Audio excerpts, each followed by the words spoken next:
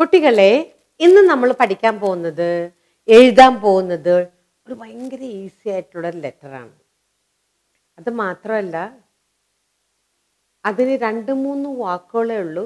പക്ഷെ ഒരു വാക്ക് എന്ന് പറഞ്ഞാൽ എക്സ്മസ് ട്രീ, ക്രിസ്മസ് സമയം. അത് ഭയങ്കര ഇഷ്ടമുള്ളൊരു സമയമാണല്ലേ. അപ്പോൾ നമ്മളൊരു പാട്ട് പാടും. ഈ എക്സിന് ഒരു സൗണ്ട് ഉണ്ട്, എക്സ്, അത്രേ ഉള്ളൂ. എക്സ് എന്ന് പറയുമ്പോൾ ആ ലെറ്ററിൻ്റെ ശബ്ദം അത്രേ ഉള്ളൂ.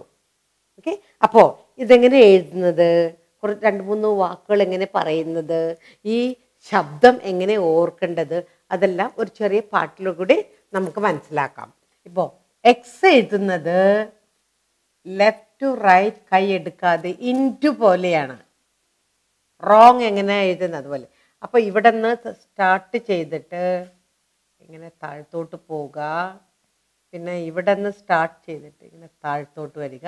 അപ്പോൾ അത് വലിയ എക്സ്.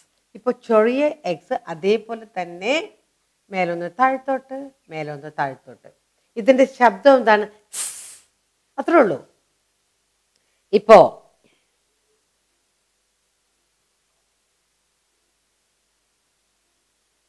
നമ്മൾ ഡോക്ടറെ അടുത്ത് പോവാണ്. നമ്മുടെ കാലോ കൈയോ എന്തോ ഒടിഞ്ഞെന്ന് വെച്ചോ. അപ്പം നമ്മൾക്ക് ആ കൈയുടെ എല്ലുകൾ ഇങ്ങനെ ഡോക്ടർ ഇങ്ങനെ എക്സ്റേ എടുക്കും അല്ലേ. എന്തിനാണ്? ഏത് ഭാഗത്താണ് ഒടിഞ്ഞിരിക്കുന്നത് എന്ന് ഡോക്ടറിന് അറിയണം. എന്നിട്ട് അത് റിപ്പയർ ചെയ്യണം. അതിനു വേണ്ടി ഡോക്ടർ നമ്മളുടെ കൈ എക്സ്റേ ചെയ്യും. അപ്പോൾ ഒരു കയ്യിൽ എത്ര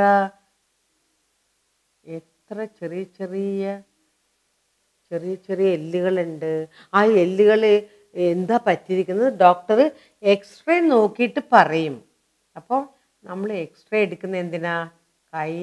നമ്മുടെ കൈ ഒടിഞ്ഞു പോയിട്ടുണ്ടെങ്കിൽ, അതിൻ്റെ വിരലിൻ്റെ ഒരു എല്ല് ഒടിഞ്ഞിട്ടുണ്ടെങ്കിൽ നമ്മളത് ഡോക്ടറെ അടുത്ത് പോയിട്ട് എക്സ്റേ എടുക്കുക. അതിനാണ് പറയുന്നത്. ശബ്ദം എന്താണ്?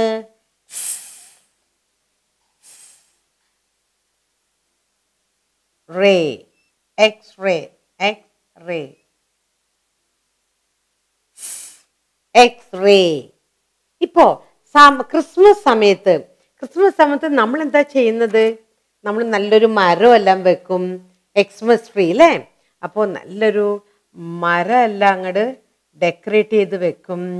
മരത്തിൽ ഏതാണ്ടൊക്കെ തൂക്കിയിടും, നമുക്ക് സന്തോഷം വരാനായിട്ട്. അപ്പോൾ അതിനെ പറയുന്നത് എക്സ്മസ് ട്രീ. എന്താ പറഞ്ഞ അതിനെ? എക്സ്മസ് ട്രീ അല്ലേ. പിന്നെ നമ്മളൊരു മേലെ ഒരു സ്റ്റാറെല്ലാം വെച്ച് ഭയങ്കര ഡെക്കറേറ്റ് ചെയ്യും. അപ്പോൾ ഇതിനെന്താ പറയുന്നത്? Xmas tree. ശബ്ദം പറയൂ എക്സിന്റെ.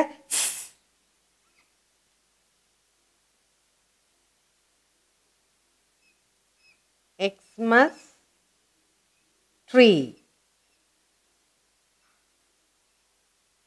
കൊച്ചു പിള്ളേർക്ക് കളിക്കാനായിട്ടൊരു സാധനമുണ്ട്. അതിങ്ങനെ ഇരിക്കും. കൊച്ചു പിള്ളേർക്ക് കളിക്കാനായിട്ട് ഇങ്ങനെ ഒരു സാധനം ഉണ്ടാവും. ഞാൻ കാണിച്ചു തരാവേ. ഇപ്പോൾ ഇതെന്താണെന്ന് പറയുക.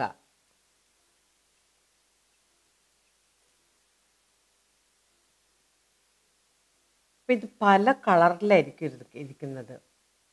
ഇത് പല കളറിൽ അവർ നല്ല രസമായിട്ട് ഉള്ളൊരു സാധനമാണ്. എന്നിട്ട് പിള്ളേർ ഇതിൽ കളിക്കും. അപ്പോൾ അതിന് 2 ചെണ്ട പോലത്തെ 2 സാധനങ്ങളുണ്ടാവും, കോലുകൾ. എന്നിട്ട് അതിനിട്ട് ഇങ്ങനെ കൊട്ടുമ്പം പല ശബ്ദങ്ങൾ വരും. അപ്പം ഇതിനെ പറയാൻ സൈലഫോൺ. ഓക്കെ, എക്സ്,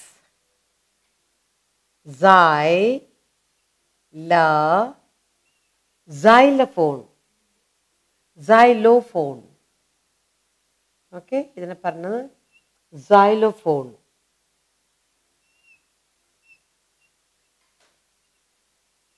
അപ്പം നമ്മൾ എഴുതാൻ പഠിക്കുന്നത് ലെറ്റർ എക്സ്, അതിൻ്റെ ശബ്ദം. ഈ ശബ്ദം കൂടെ നമുക്കൊരു 3 വാക്കുകളുണ്ട് ഇവിടെ. എക്സ്മൽ, എക്സ്റേ, സൈലഫോൺ. ഇത് മാത്രം ഇത്തിരി വ്യത്യാസമുണ്ട്. ഈ പാട്ടിൻ്റെ ഈ എക്സിൻ്റെ ശബ്ദം. ഇപ്പം നമ്മൾക്ക് എല്ലാവർക്കും ഫോട്ടോ എടുക്കാൻ വലിയ ഇഷ്ടമാണ്. അപ്പോൾ ഇങ്ങനെ ഫോട്ടോ എങ്ങനെ എടുക്കണം? ക്യാമറ ഇങ്ങനെ പിടിച്ചിട്ട് നമ്മളിങ്ങനെ പ്രസ് ചെയ്യൂലേ, ആ ശബ്ദമാണ്. നമ്മൾ ചെറിയൊരു പാട്ട് പാടാൻ പോണേന്ന് ഈ എക്സിൻ്റെ ശബ്ദമാണ്.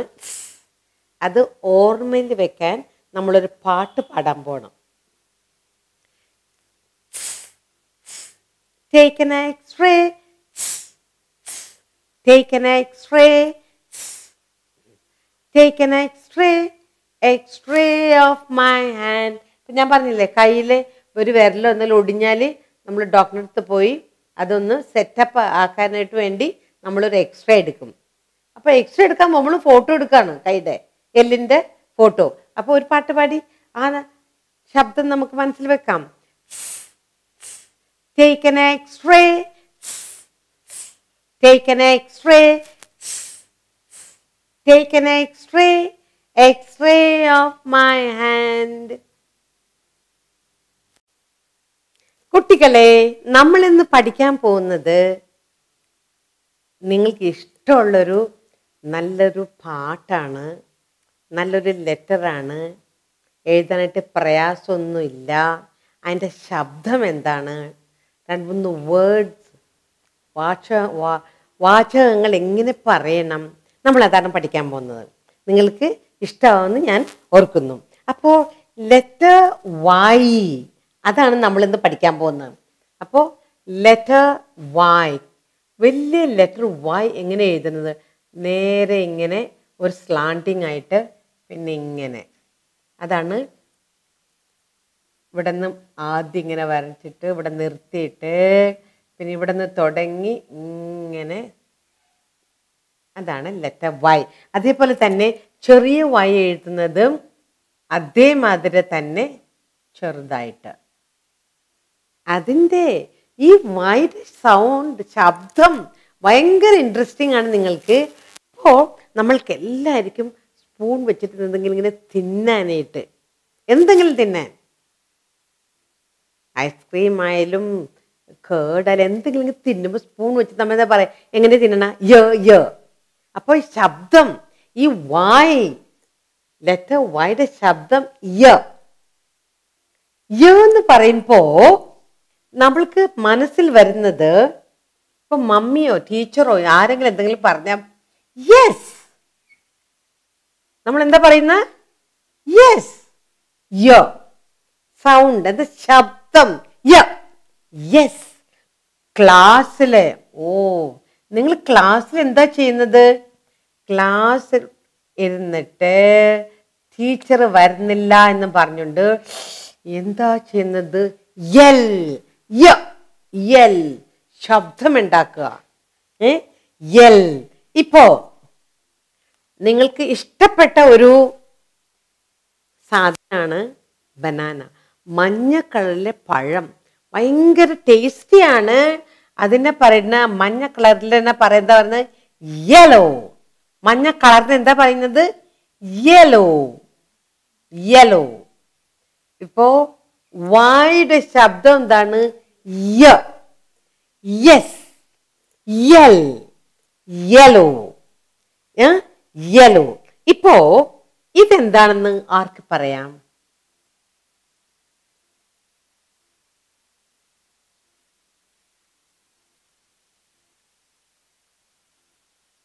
ഇപ്പൊ നമ്മൾ ഇങ്ങനെ ഇട്ടിട്ടൊരു കളിക്കാനത്, 2 ചക്രത്തിന്മേല് ഒരു തരം നൂലെങ്ങനെ ചുറ്റിയിട്ടുണ്ടാവും. അതിനെ പറയാൻ എന്താണ്? യോ. അതിനെന്താ പറയുന്നത്? യോ. ശബ്ദം യ. യോ. അതൊരു കളിക്കുന്നൊരു സാധനമാണ്. പിന്നെ ഇപ്പോ നിങ്ങൾ കണ്ടിട്ടുണ്ടാവും ഇങ്ങനത്തെ ഒരു സാധനം. എന്താന്ന് പറയൂ? എന്നിട്ട് ഭയങ്കര എക്സ്പെൻസീവ് ആയിട്ടുള്ളൊരു സാധനമാണ്. ഒരാളെ കാണാൻ എന്നെ പറഞ്ഞ എന്തുട്ടാണ് അതിനൊരു പേരുണ്ട്, ഭയങ്കര രസകരമാണ്, കാറ്റിലിങ്ങനെ പറന്നുകൊണ്ടിരിക്കും. അതിനെ പറയുന്നത് യോട്ട്. യോട്ട്, ശബ്ദം പറയൂ. യോട്ട്.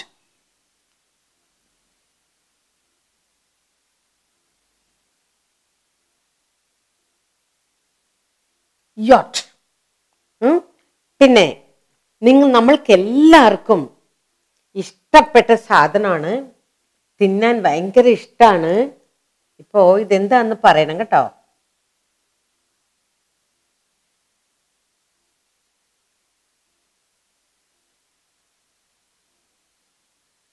അപ്പം എൻ്റെ നടുക്കൊരു സാധനം ഉണ്ടാവും. അതെന്താണത്?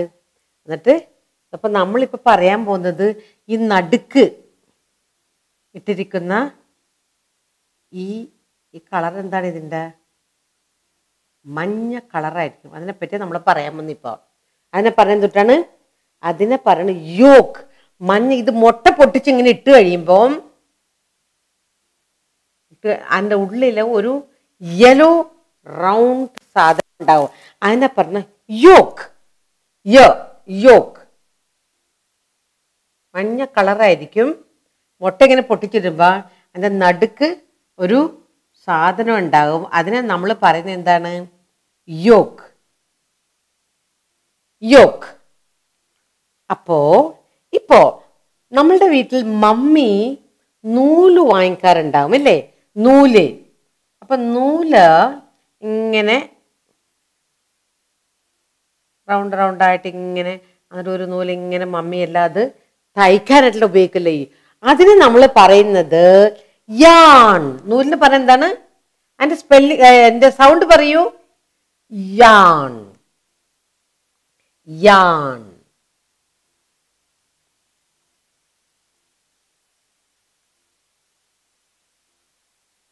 ഇപ്പോ വലിയൊരു ടബില്, ചിലപ്പോൾ ചെറിയ ഒരു ടബ് ഇങ്ങനെ പോലെ, ഒരു ടബ് പോലെ ഇങ്ങനെ, എന്നിട്ട് അതിൻ്റെ അകത്ത് നമ്മൾ തൈരുമായിരിക്കും. പക്ഷെ തൈരിനെ നമ്മൾ ഇംഗ്ലീഷിൽ പറയുന്നത് യോഗേർട്ട്.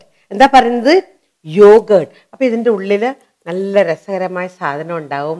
അതിങ്ങനെ സ്പൂൺ എടുത്തിട്ട്, ഒരു സ്പൂൺ ഇങ്ങനെ എടുത്തിട്ട് നല്ല കോരി കോരി അത് കഴിക്കാം. അതിനെ പറയുന്നത് യോഗേർട്ട്. എന്താ പറയുന്നത്? യോഗേർട്ട്. യോഗേർട്ട്.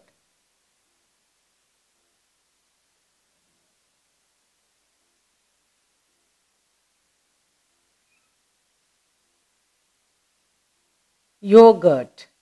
തൈരിനെ പറഞ്ഞത് yoghurt.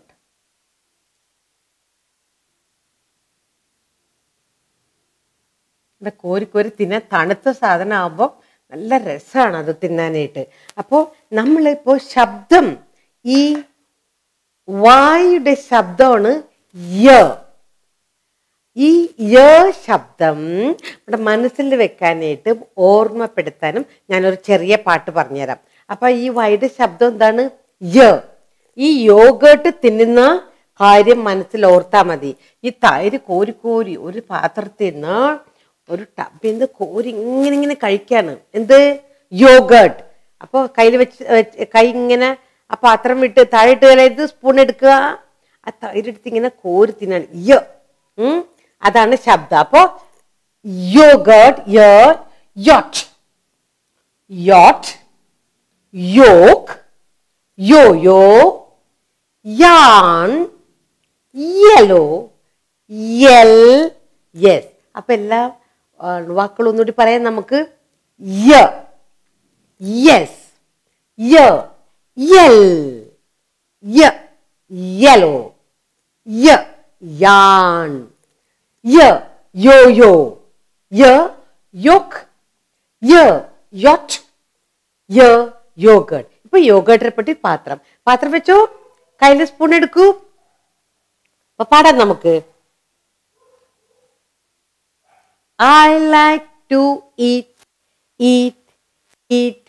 yogurt and bananas. I like to eat yogurt and bananas.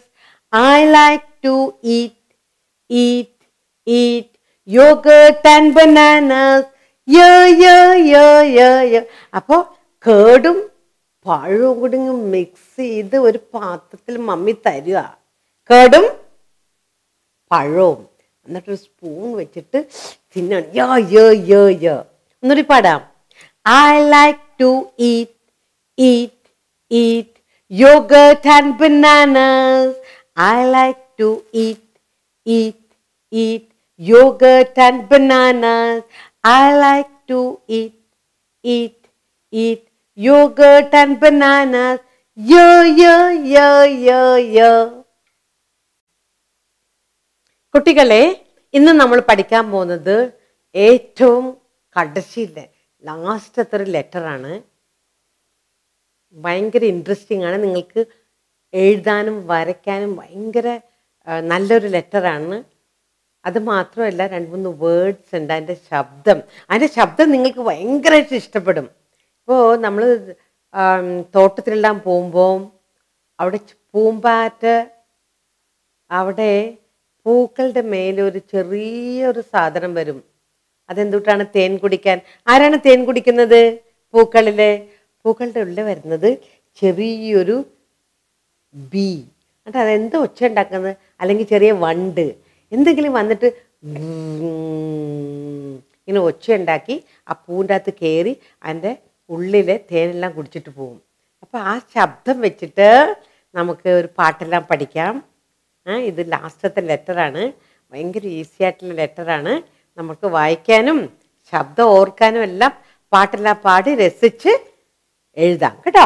അപ്പോൾ നമ്മൾ ഈ ലാസ്റ്റ് ലെറ്റർ ഭയങ്കര ഈസിയാണ്.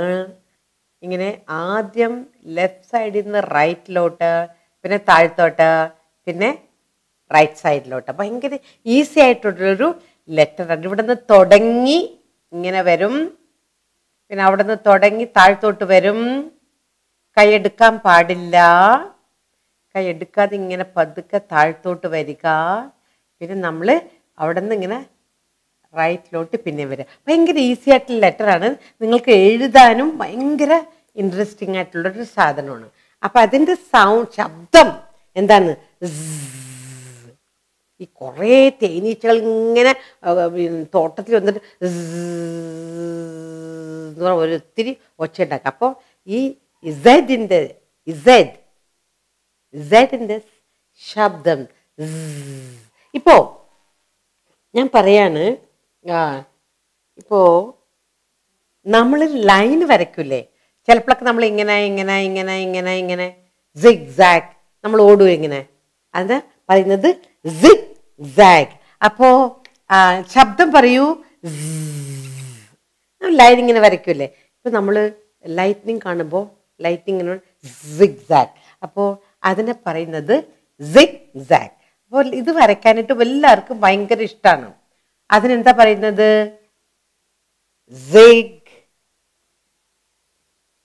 സിഗ്സാഗ്.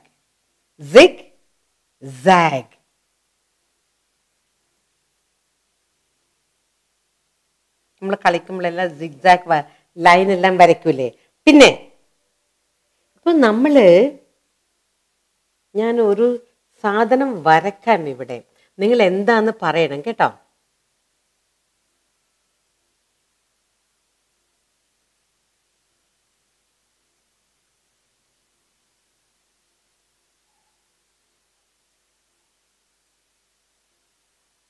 ഇപ്പോ ഇതെന്താന്ന് ആർക്ക് പറയാൻ പറ്റും? ഇതെന്ത് ഈ മൃഗത്തിന്റെ പേര് ആർക്കറിയാം? Good, zebra. ഇതിന്റെ പേരാണ് zebra.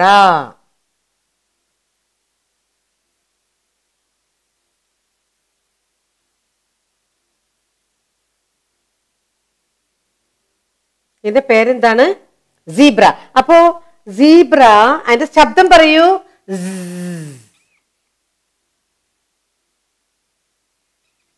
Zebra. zebra, zebra, zigzag, zigzag. ഇപ്പോൾ നമ്മുടെ ഡ്രസ്സിന്മേലല്ല ഒരു ഈ ഷർട്ടും ഇതൊക്കെ ഇടുമ്പോൾ ഒരു നമ്മളുടെ ഡ്രസ്സിൽ ഒരു സാധനം ഇങ്ങനെ ഉണ്ടാവും. അത് കണ്ടിട്ടുണ്ടോയെന്ന് പറയൂ. ഒരു സാധനം ഇങ്ങനെ വരും, എന്നിട്ട് ഇങ്ങനെ ഒരു ബോക്സ് പോലെ. അതെന്താന്ന് ആർക്കറിയാം?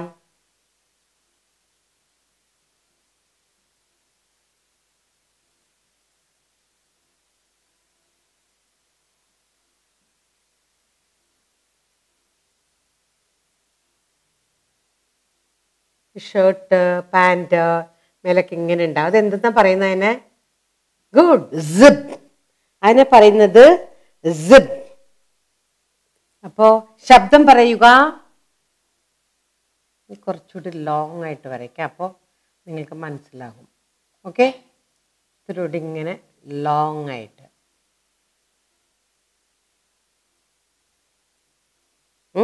അപ്പോൾ ഇതിന് നമ്മൾ എന്താ പറയുന്നത്? Sound, zip. Okay, zip. പിന്നെ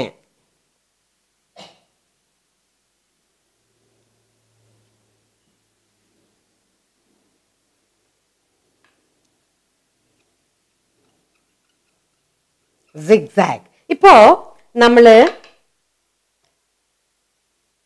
ആനിമൽസ് ചിലപ്പോഴൊക്കെ നമ്മൾ ഒരു വലിയൊരു ആന, ആനനെ പിടിച്ചിട്ട് ഒരാന, ഇതെന്താ ഇത്? ആന.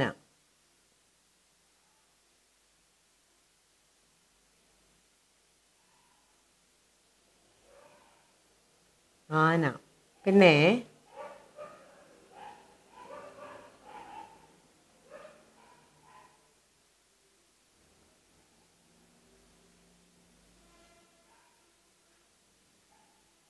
ഇതാന്ന് ആർക്ക് പറയാൻ പറ്റും? ഇതാർക്ക് പറയാൻ പറ്റും? ഇതാണ് ജിറാഫ്.